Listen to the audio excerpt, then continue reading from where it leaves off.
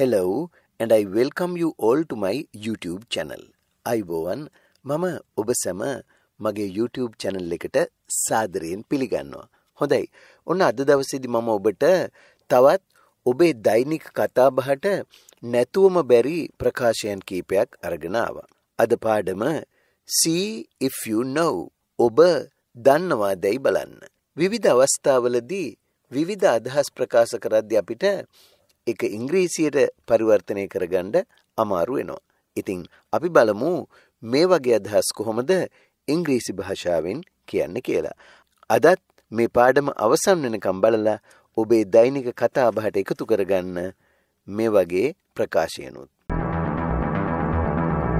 Welcome to Jayatissa Athaudahetti YouTube channel. හොඳයි. මේ බලන්න පළවෙනි එක. අපි දැන් නිදා ගන්න බැලුවොත් නරකද? දැන් රෑ වෙනකන් මොනවා හරි කර කර ඉඳලා කවුරු හරි යෝජනා කරනවා මේ අපි දැන් නිදා ගන්න බැලුවොත් නරකද? ඒතකොට ඒක කියන්නේ මෙහෙමයි, හොඳින් මතක තියාගන්න. Hadn't we better try to sleep now? Hadn't we better try to sleep now? අපි දැන් නිදා ගන්න බැලුවොත් නරකද? Hadn't we better try to sleep now? අර we'd better කියන්නේ වඩා හොඳයිනේ. ඒතකොට ඒ වගේ hadn't එක ප්‍රශ්නයක් විදිහට අරන් තියෙනවා. Hadn't we better try to sleep now? අපි දැන් නිදා ගන්න බැලුවොත් නරකද? Hadn't we better try to sleep now? ඒ වගේ බලන්න සමහර අවස්ථාවල අපි මෙහෙම දේවල් කියන්නේ.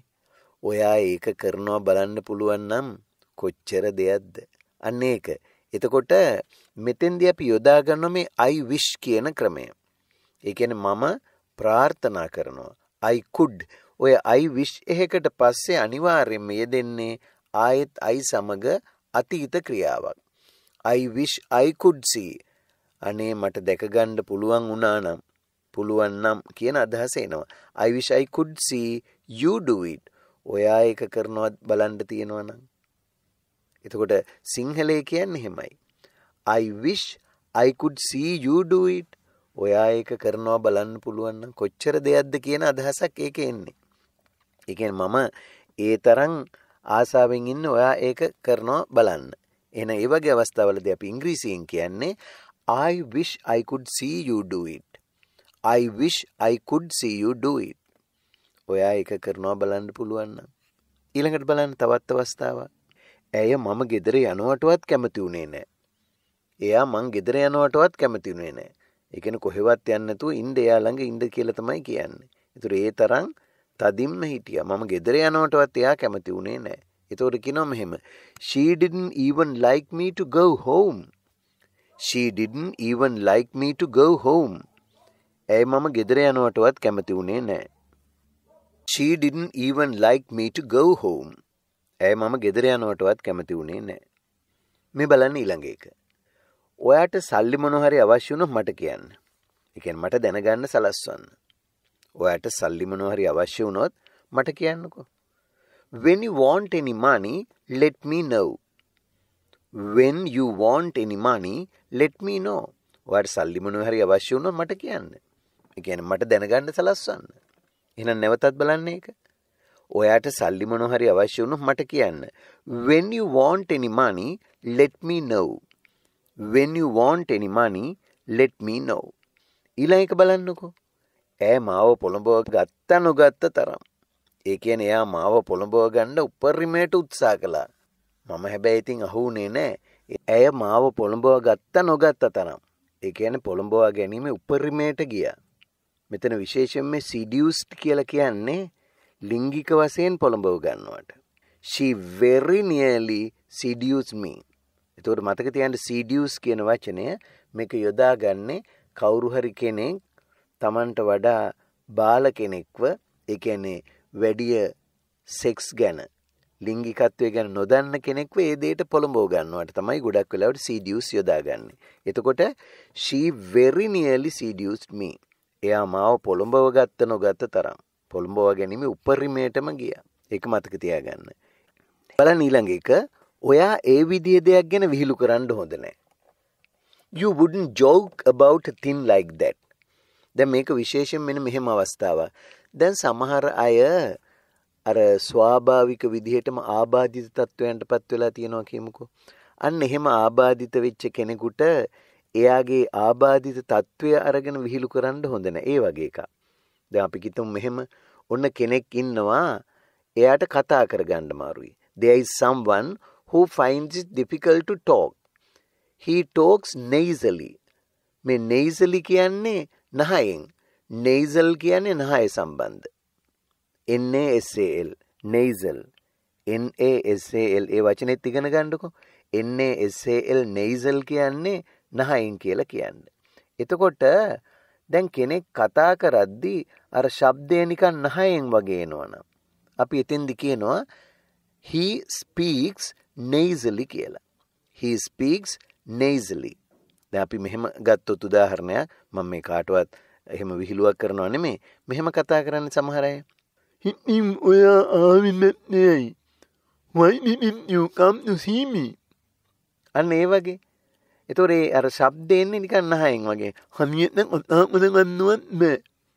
අර නිකන් නහයෙන් වගේ කතා කරනකොට. අන්න ඒකට අපි කියනවා nasally කියලා. He speaks nasally. අන්න එහෙම කෙනෙකුට ගාවට ගිහිල්ලා අපිත් නිකන් ඒ විදිහට කතා කරන්න ගියොත් එයාට කේන්ති යනවනේ. ඉතින් ඔයා ඒ විදිහේ දෙයක් ගැන විහිළු කරන්න හොඳ නැහැ. එහෙනම් අපි කොහොමද කියන්නේ? You wouldn't joke about a thing like that. You wouldn't joke about a thing like that. ඒ වගේ දෙයක් අල්ලගෙන විහිළු කරන්න හොඳ නැහැ. හරි ඊළඟ එක බලන්න. මම මොනවා කියයි කියලාද බලාපොරොත්තු වෙන්නේ? දැන් කවුරු හරි මොනවා හරි අපෙන් ප්‍රශ්න අහනවා. මොනවා හරි දෙයක් අපේ කටින් ගන්න අපිට අවශ්‍ය වෙන දෙයක් කියවෙයි කියලා. ඒතර අපි කියනවා මම මොනවා කියයි කියලාද ඔයා බලාපොරොත්තු වෙන්නේ? What am I expected to say? What am I expected to say? මම මොනවා කියයි කියලාද බලාපොරොත්තු වෙන්නේ කියලා අහන්නේ. What am I expected to say? මේ බලන්න ඊළඟ එක. මේ ඔයා දන්නේ නැහැ කියලා බොරුවට පෙන්වන්න එපා. දැන් සමහර අය ඉන්නවා දන්නවා හැබැයි නිකන් දන්නේ නැහැ වගේ බොරුවට පෙන්නනවා. බොරුවට රංගපානවට කියන්නේ pretend කියලා. බොරුවට අඟවනවට. ඒතකොට අපි ඒක කියනවා මෙහෙම. Don't pretend you don't know. Don't pretend you don't know. ඔයා දන්නේ නැහැ කියලා බොරුවට පෙන්වන්න එපා. Don't pretend you don't know. ඊළඟට මෙහෙම අවස්ථාවක් ගන්න. දෙක වෙනකම් මට මෙතනින් හෙල්ලෙන්න විදිහක් නැහැ. දැන් කාට හරි වැඩ ගොඩ ගැහිලා. ඒ වැඩ නිසා මොනවත් කරගන්න බෑ. එතකොට අපි කියනවා මේ දෙක වෙනකල් මට මෙතනින් හෙල්ලෙන්න විදිහක් නැහැ. I'm tied up here until 2 o'clock. I'm tied up here until 2 o'clock. හොඳට මතක තියාගන්න කියන විදිහ. I'm tied up here until 2 o'clock. දෙක වෙනකල් මට මෙතනින් හෙල්ලෙන්න විදිහක් නැහැ. ඊළඟ එක බලන්නකෝ. අපි සමහරලාට මෙහෙම කියන්නේ මගේ යාළු දොස්තර කෙනෙක් මට ප්‍රතිකාර කළා. මගේ යාළු දොස්තර කෙනෙක් මට ප්‍රතිකාර කළා. අපි කියනවා එතකොට a doctor friend of mine treated me. A doctor friend of mine treated me. මගේ යාළු දොස්තර කෙනෙක් මට ප්‍රතිකාර කළා. A doctor friend of mine treated me. ඔන්න ඔය වගේ දෛනික කතාබහට අවශ්‍ය වෙන විශේෂ ප්‍රකාශයන් කීපයක් තමයි මම අද පාඩමින් ඔබට ගෙනාවේ. ඉතින් වරින් වර මම ඔබට විවිධ දේවල් ඉදිරිපත් කරන නිසා මගේ YouTube channel එක subscribe කරලා නැත්නම් තවත් මේ වගේ පාඩම් ඉගෙන ගන්න මගේ YouTube channel එක subscribe කරලා ඒ වගේම bell icon එකත් click කරලා දිගටම මාත් එක්ක රැඳී සිටින්න.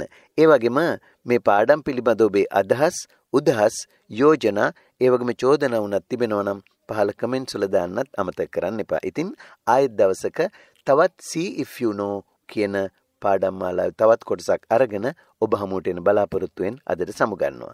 Goodbye and good luck.